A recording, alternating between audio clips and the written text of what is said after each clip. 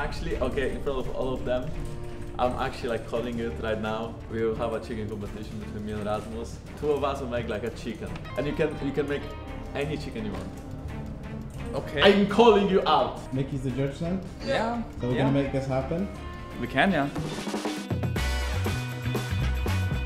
Welcome to the Ultimate Cook-Up Challenge between me and Rasmus. It was promised to be last split, but as we all know, Rasmus chickened out last time. But finally, we managed to get him in the kitchen. There will be 3 criteria that we will follow during the competition. First of all, the taste. Something I will smash him in. Second of all, presentation. So how it looks like. Well, I'm not so good at that, so we will see about it. And the third thing is creativity, which, well, we will see about that as well. And for our cook experiences or experiences in cooking, I went to cooking school for 2 years, so I want to make it straight. Actually 2.5, 3, something like that. And Rasmus here, maybe you can share your experiences. Well, my experience is cooking chili con carne. I'm an expert on the chili con carne, and I have a very good recipe, which could blast Jankos. But today we're not cooking the chili con carne, no, because Jankos chickened out of that one. Instead, we are going to cook the chicken schnitzel. And, as I just mentioned, Jankos is a chicken.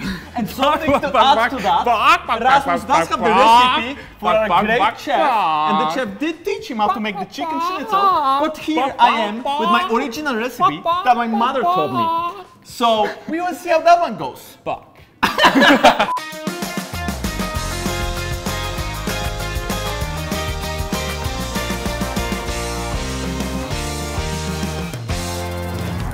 It's all going great.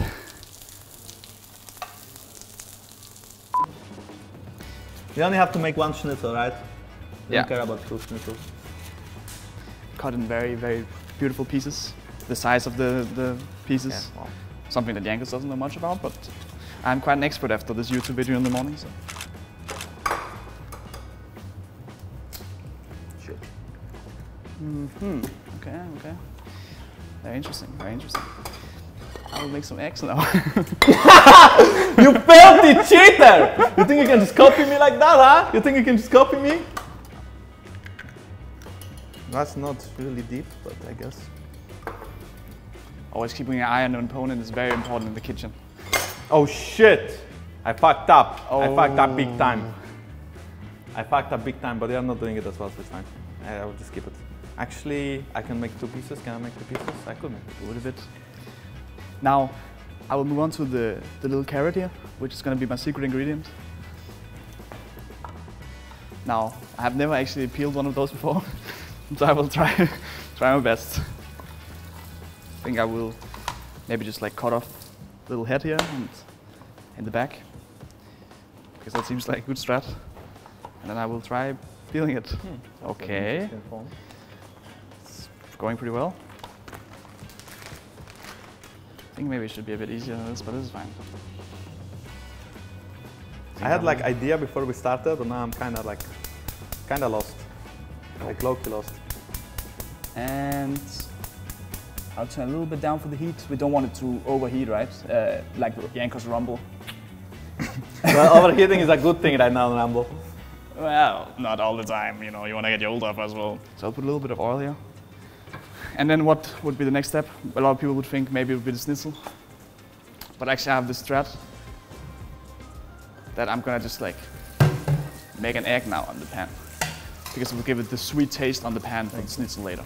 Now I've never actually made an egg before, but I did Google it.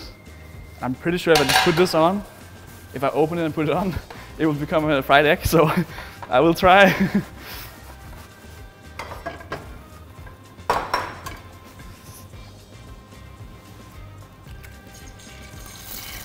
Oh. I think it's working, maybe. What we're gonna do now is we're gonna make our own breadcrumbs. And how we're gonna do that is with the Pringles. Now Pringles as breadcrumbs is quite an innovation, but I think we might just be able to pull it off, because this is a favorite of Mickey. And after all, Mickey is the judge. We have to make sure they're like kind of the same size as the bread crust, so it can really stick. And normally what I would like to do... What the fuck is going on, man? Trying to make a salad, it looks disgusting. I'm not sure if it looks better or worse than yours though. Maybe yours looks even like worse, I don't know. Oh, the egg. Always It's care. burning, bro! It's burning! Always care when you're putting something on the stove that it doesn't burn. Very important. And right now we have a bit of an egg.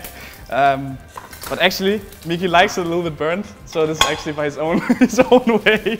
This is just how Miki likes it.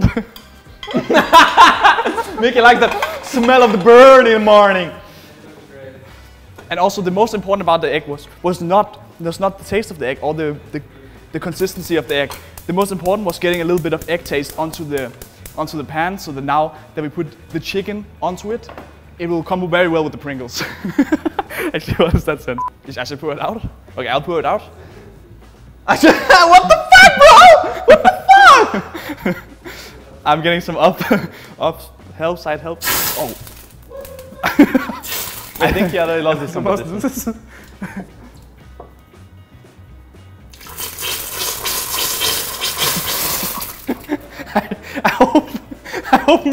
I hope Miki will be fine. I hope nothing bad will happen to Miki.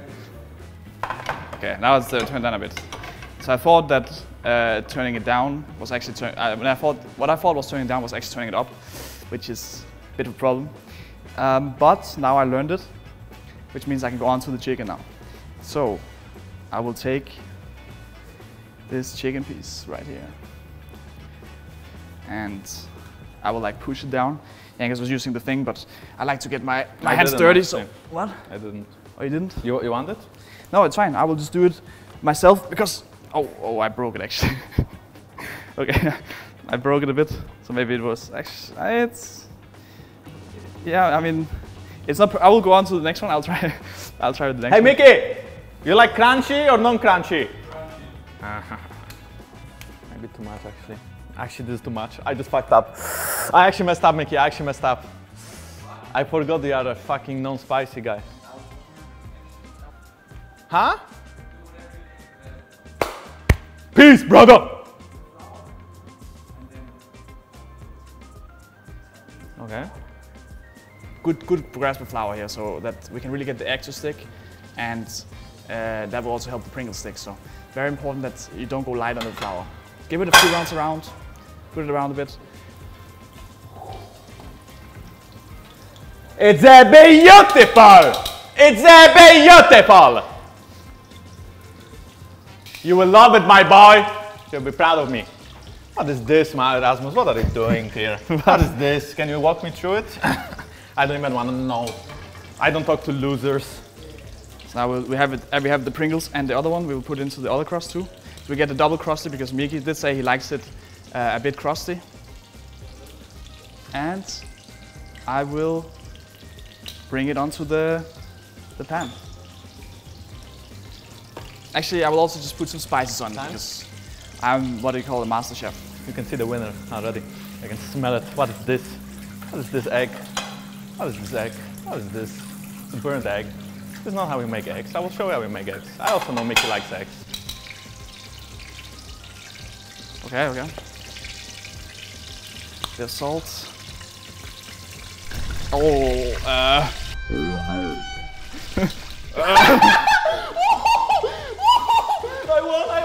It's over, I won. It's a bit too much salt there, Flago. But really salty. But you like it salty, Miki. You like it salty, Miki. Look at it. Isn't that a beautiful schnitzel? It's a beautiful schnitzel, isn't it? You probably ate better, I agree, but for a League of Legends gamer, since right now I'm cooking in front of cameras, I take web applications on my email.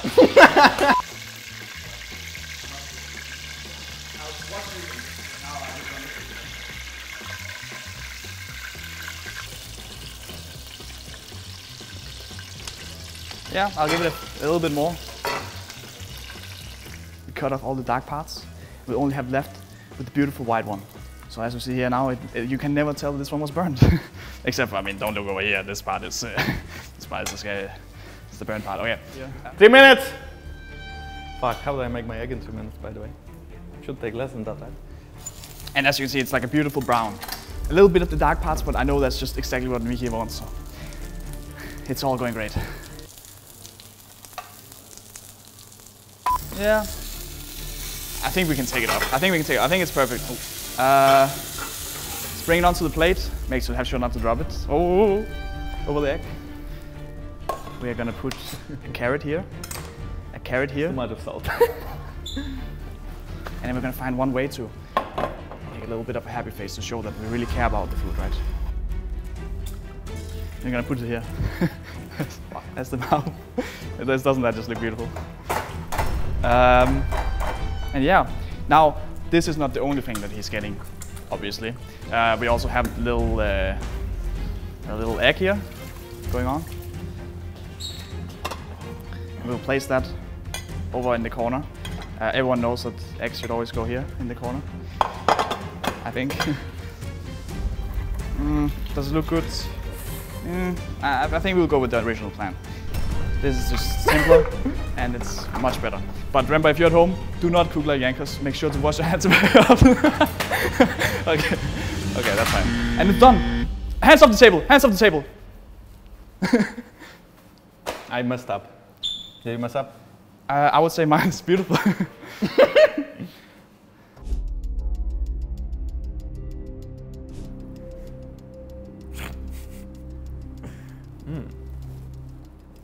Let's dig right in. Oh, let's actually first examine the plate. So creativity, very creative. There's a smiley face right here. The eyes made with the carrots and the salad for the mouth, very creative. Originality, yeah, it's there. Now let's dig right in. A very small piece.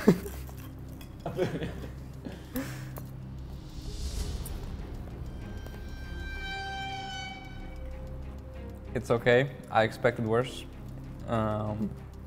It's edible, I think. Let's try with the rest. Wow, the flavors really like mix well and blend well together. It's like the perfect balance, just very harmonic. Wow, but enough of this dish. Let's bring out the next one.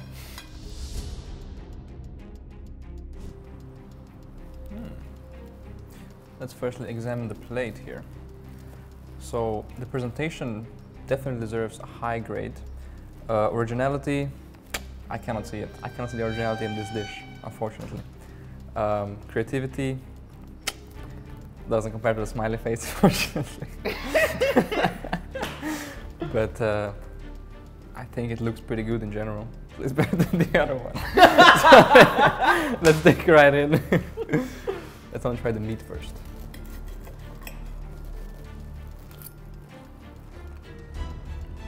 It's so crispy.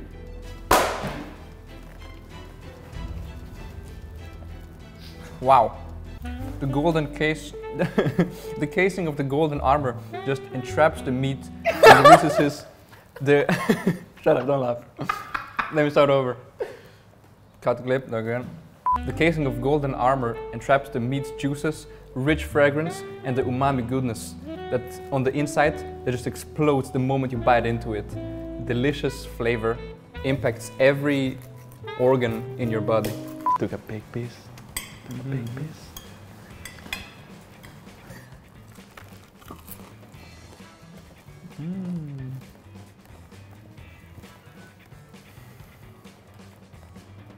Wow, this takes me back. So the taste for this one, I would give a solid 9 out of 10. The taste for dish number 1 is the perfect 6 out of 10. Let's give it a 5. 5, it was fine. And that's all we needed to know. But that was mostly because of the cheese. The cheese was a very smart addition and very creative, of That's course. why it was 5, normally it would be 3.